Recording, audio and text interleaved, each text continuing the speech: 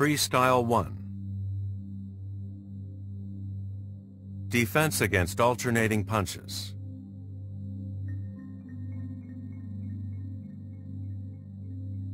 Like reverse arm break from the front, this technique baits the opponent into opening up vulnerable targets.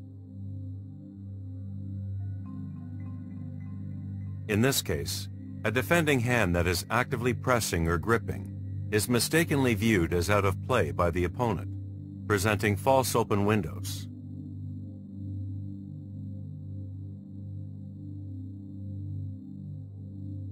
This technique focuses on speed, fluid circular motion, and timing, common threads in Limalama.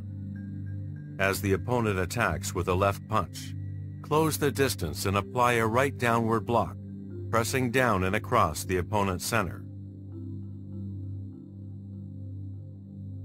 The positioning of the block leaves an open window high and to your left.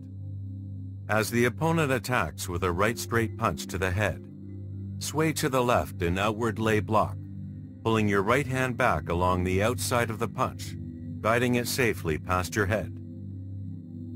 With a springing motion driving through the hips, deliver an uppercut to the opponent's ribs. The positioning of the block leaves an open window high and to your left.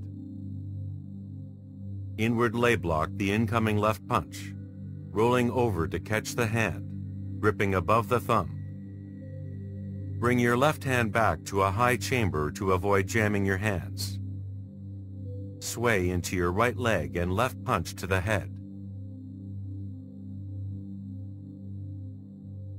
Left roundhouse kick to the abdomen. Set the kick down in a front crossover. Rotate clockwise and realign your body to set up for a back kick. Look over your right shoulder and deliver the back kick with a sudden springing force from the hips to full extension of the leg.